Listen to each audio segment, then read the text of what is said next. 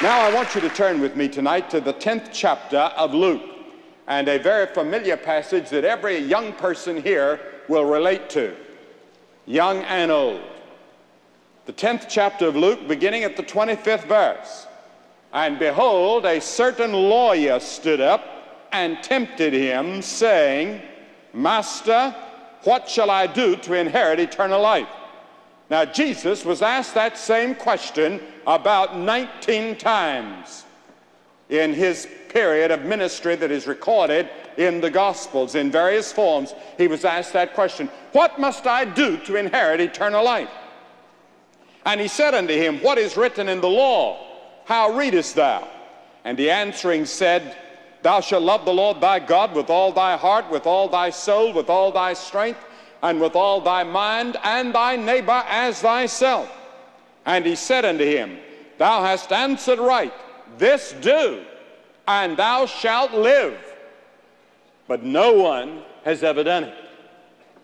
No one in the history of the human race has ever loved God with all his heart, mind, and strength all of his life, and his neighbor as himself all his life. That's the reason we've all come short. We're all sinners, and we all need to repent of our sins and find forgiveness at the cross. But he, willing still now to justify himself, as many of you would like to justify yourselves, said, But who is my neighbor? See, he was a lawyer, and it was his job to cross-examine. He said, But who is my neighbor? And Jesus answering him said, A certain man went down from Jerusalem to Jericho, and he fell among thieves, which stripped him of his raiment and wounded him and departed, leaving him half dead. And by chance there came down a certain priest that way, and when he saw him, he passed by on the other side. And likewise a Levite, when he was in the place, came and looked on him and passed by on the other side. But a certain Samaritan, as he journeyed, came where he was. And when he saw him, he had compassion on him. And notice he did 10 things. He had compassion on him. And he went to him, and he bound up his wounds, poured in oil, poured in wine, set him on his own horse, or his beast, and took him to an inn, and took care of him. And on the morrow when he departed, he took out 2 pence and gave them to the host, and said unto him, Take care of him, and whatsoever thou spendest more when I come again, I will repay thee. Which now of these 3 thinkest thou, said Jesus to the lawyer, was the neighbor unto him that fell among the thieves? And the lawyer answered, He that showed mercy on him. Then said Jesus, Go thou and do likewise. And Jesus gave this story as an answer to these 2 questions that this lawyer asked. The first question, Master, what shall I do that I may inherit eternal life? Everybody here would like to have eternal life. Everybody would like to know that when you die, you're going to heaven. You know you're going to die. It is appointed unto man once to die. You cannot escape death, but you'd like to know that you have eternal life. Now, eternal life does not begin at death. Eternal life begins the moment you know Christ is your Lord and Savior. There are many people that are here and now alive physically, but you're dead spiritually. You're dead toward God. You have no relationship and no fellowship with God whatsoever. You go to church and you go through all the rituals and you have religion, but you don't really have Jesus Christ. And so religion becomes rather dull to you. It's a disappointment to you. And so you try to find your kicks in drugs or sex or something else. You turn to other things to escape, because there's always this empty place in everybody's heart that only God can fill, because you were made in the image of God, and without God, there's an emptiness. There's a lacking. And you're always, all your life, searching for something, and you're searching for eternal life. You want eternal life. You can have eternal life right tonight. It could start tonight in your heart as Christ comes to dwell in your life and in your heart. It was a social question. Who is my neighbor? Jesus gave the answer. Thou shalt love the Lord thy God with all thy heart, with all thy soul, with all thy strength, and thy neighbor as thyself. 850 million people on this planet live on a starvation diet at this moment. Are they our neighbors? When is the last time you shared your social life with someone of another race or another ethnic background? Or your material goods with the poor, or your knowledge with those who need an education, or your skills with the untrained, and your compassion and prayers for the peace of the world?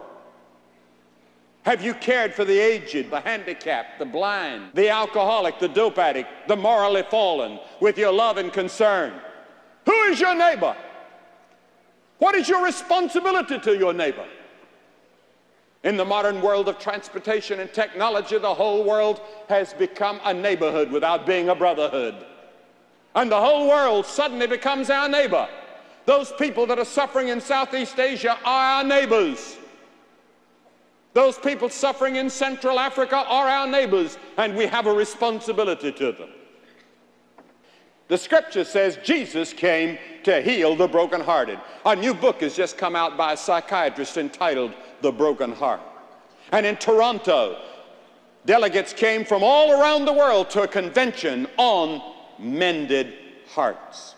Jesus came to heal broken hearts. How many broken hearts are here tonight? Your girlfriend walked out on you, or your boyfriend has said no, and it's broken your heart.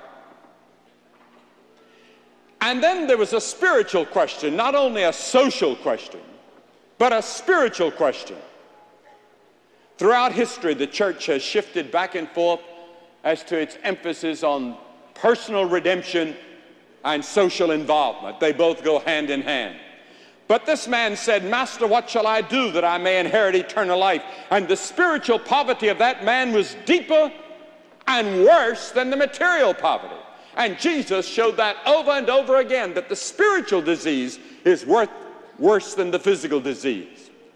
We can go out to Southeast Asia right now, to Thailand, to some of those camps, and it'll break your heart. My son has been there several times and told me some of the most horrifying stories, and we see it on our television screens, and we say, what can we do? We feel so helpless in a moment when people are suffering so terribly in so many parts of the world. It's overwhelming to us. And we're to do what we can. They are our neighbors. But there's another disease right here in Halifax, right here in Nova Scotia, that is worse than the diseases in those camps. It's the spiritual disease, the disease of sin. And you've got it. It's a leprosy. It's worse than cancer because it destroys the soul. It destroys your relationship with God. It comes between you and peace and joy and happiness. And you need to turn your life over to Christ and have this eternal life. What must I do to be saved? How can we be saved? That's the same question that was asked Paul and Silas in prison, and Paul said, "Believe on the Lord Jesus Christ and thou shalt be saved." But it's not only a social and spiritual, but it's an individual problem. Jesus said, "A certain man." Now, Jesus is interested in you as an individual. He sees the sparrow when it falls, he said, and he has the hairs of your head numbered, and he sees you as an individual. He said, "A certain man." He loves people. Behold how he loved him. Greater love hath no man than this, that he lay down his life for his friends. And the scripture says this certain man in this story went down. He went down from Jerusalem to Jericho. Jericho was 800 feet below Jerusalem, about 18 miles away. And a certain man went down the Jericho road. Now, Jerusalem was the place of the city of God. It was a city of peace at that time. It was a city of truth. It was a city where the theologians were. But now he was going down, and that's the downward course of sin. And we're all on that downward Jericho road, every one of us. And if you read the scriptures and read the first chapter of Romans, you'll find that sin starts in the very beginning and leads us downward, downward, downward, downward. And like the shadow when it declineth, said the psalmist, I am tossed down. And this certain man was on his way. down like you are on your way down. The President of the United Nations is right when he said, we will never make war obsolete until we find a force that will bridle the passions of men and nations. Jesus Christ on that cross can transform the human life and change hate to love. A certain man fell among thieves, and they stripped him of his raiment and wounded him. And we have all fallen in with the devil and his demons. And they've stripped us. They've wounded us. They've left us for dead. Jesus said, the thief cometh not but to steal and to kill and to destroy. I am come that they might have life and that they might have it more abundantly. Notice the difference. There's a thief that comes to kill, to destroy, to kill you. But Jesus said, I've come to give them life and to give them life more abundantly. And all over the world, sin is rampaging, raping, ravaging humanity, violence, terrorism. We read it every day in our newspapers. Murder. Muggers and rapists in our major cities have become a major problem. Thieves have wounded and stripped this man and departed from him and left him half dead, alone and forsaken. When he came to and got his consciousness back, he found himself crushed and unable to move, just like you. One day you'll wake up. You'll find yourself, sin has destroyed you, and you cannot move. The Bible says that we're dead in sins and trespasses. The Bible says, she that liveth in pleasure is dead while she lives. You can be physically alive, but spiritually dead. Your soul is dead. It cannot save itself. It cannot move. It cannot get up out of the ditch. It cannot heal those wounds. That's why Christ came and died on the cross. The wages of sin is death. The man is going to die. You're going to die. And then there came some salvation quacks along. The world is full of false messiahs and false prophets and false Christs. Jonestown down in Guyana is still fresh in our memories, where Jim Jones went and 900 people died. And how many of those false cults there are all over the world today, these false messiahs promising all kinds of things. Jesus said, take heed that no man deceive you. He warned that many false prophets shall rise and shall deceive many. Paul said, evil men and seducers shall wax worse and worse, deceiving and being deceived as we approach the end of the age. John said many antichrists would come. He said, beloved, believe not every spirit, but try the spirits, whether they are of God, because of the false prophets that have gone out into the world. And as we approach the end of the age, they will intensify, they will get worse and worse and more believable all the time. And many people will follow them to their doom and to their death. A priest came along. Think of it now, a priest came along, a preacher, a clergyman.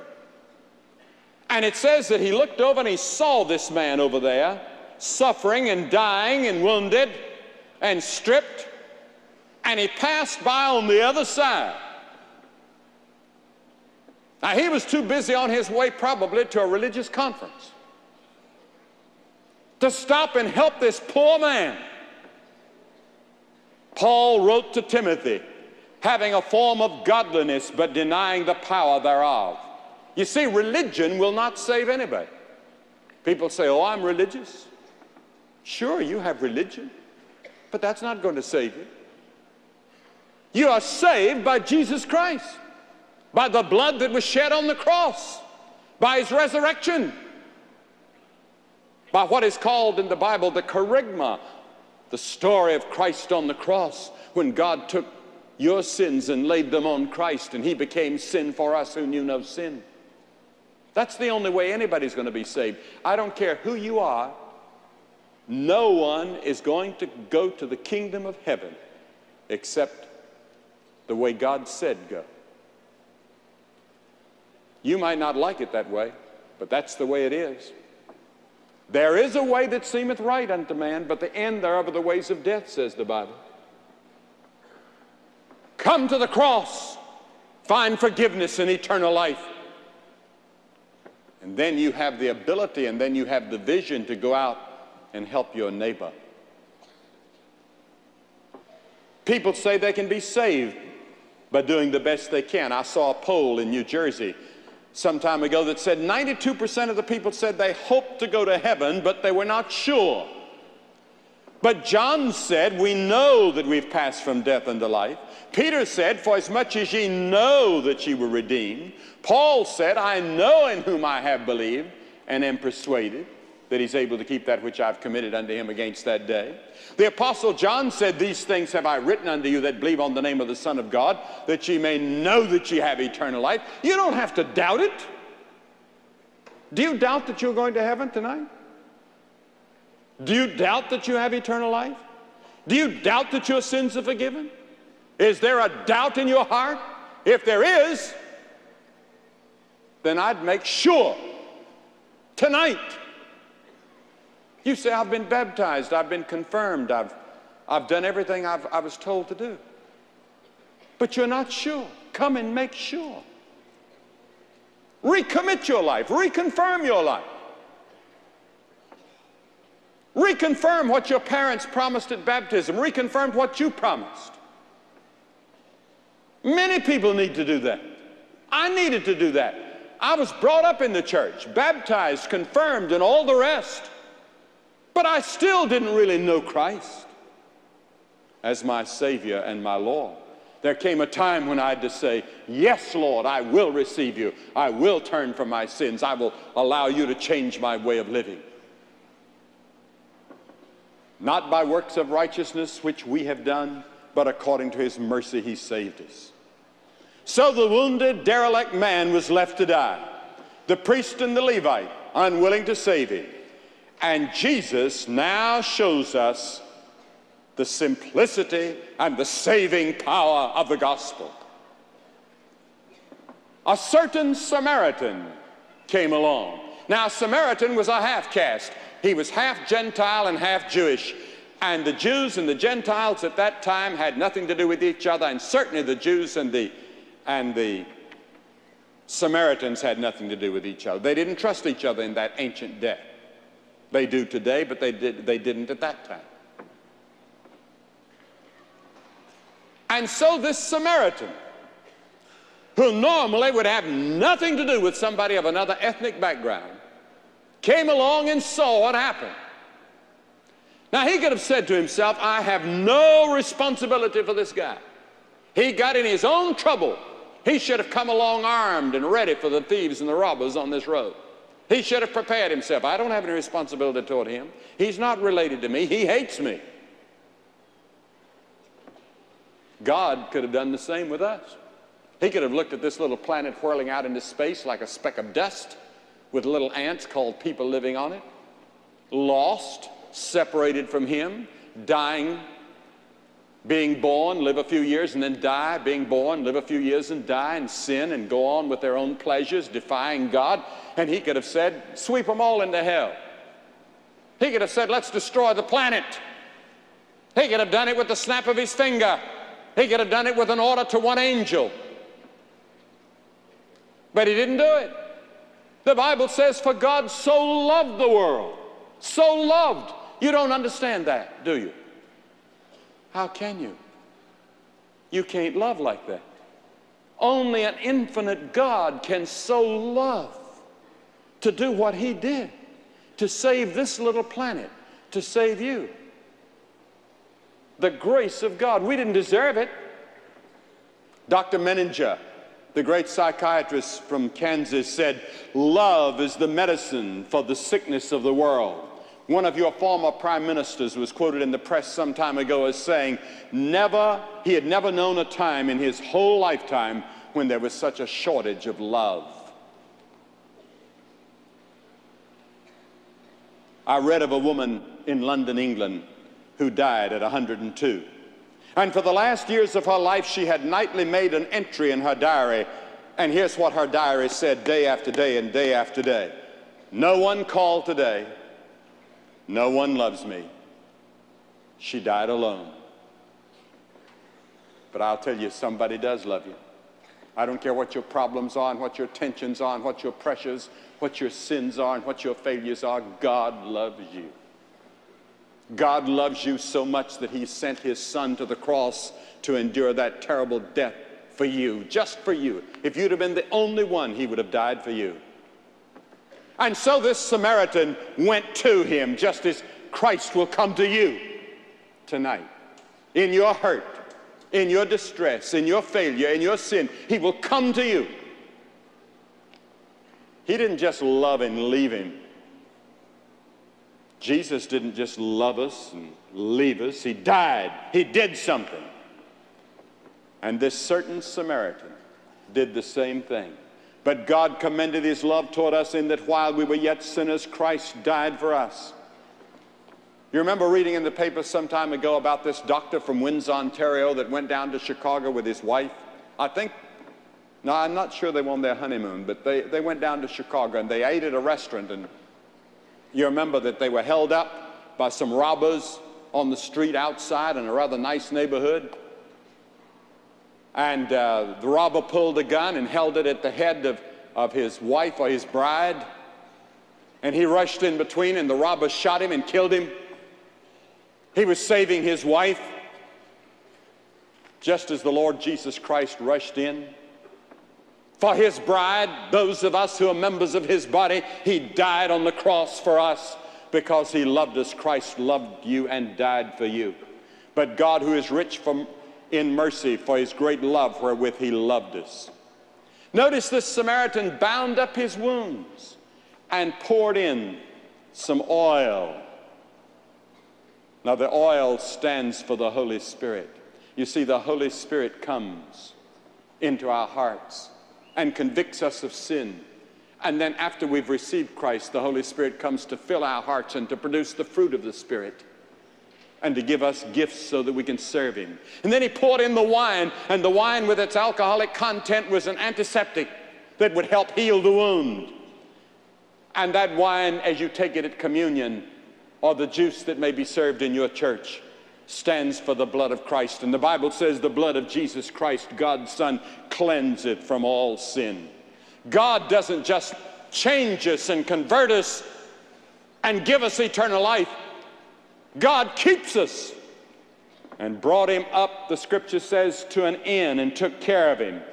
And Peter said, who are kept by the power of God through faith unto salvation. You don't have to hold on and stay in the kingdom of God by holding on. He holds you. He takes care of you. He put him on his own beast. He had his own ambulance right there. And so Christ will put you in a place and give you a peace and a joy. And that was the first Samaritan hospital in history right there. The psalmist said concerning Christ, he brought me up. Says he set me up. He set my feet on a rock. He held me up. He tunes me up. He'll catch me up someday. And on the day after, when he left, he paid the price and said, if he has any more needs, I'll pay when I come back. Jesus Christ is coming back. And Christ can touch your life and make you new and give you eternal life. And then you will have the strength and the ability to go out and be a neighbor to those that you should be a neighbor to. You say, what do I have to do? You have to say, God, I'm sorry. I've sinned. Lord, I'm willing to change my way of life. Lord, I receive you into my heart by faith, and I do it openly. Every person Jesus called, he called openly and publicly in the New Testament. That's the reason I'm going to ask you to get up right now and come forward and stand in front of the platform. I want you to get up and come and stand and say, tonight, I want eternal life. I want my sins forgiven. I want to know I'm going to heaven. I want Christ in my heart. I want a new relationship with him. You get up and come right now. We're going to wait.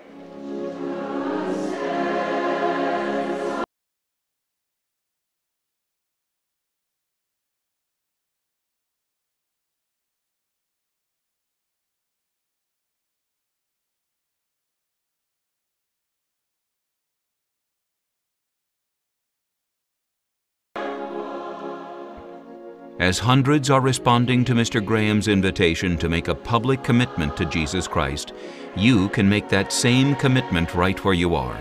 Just pick up the phone and call the number you see on your screen.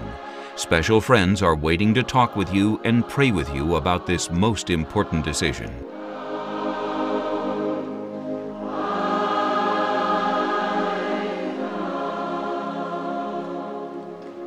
You that have been watching by television can see that scores of people are coming from every part of this great stadium to make their commitment to Jesus Christ.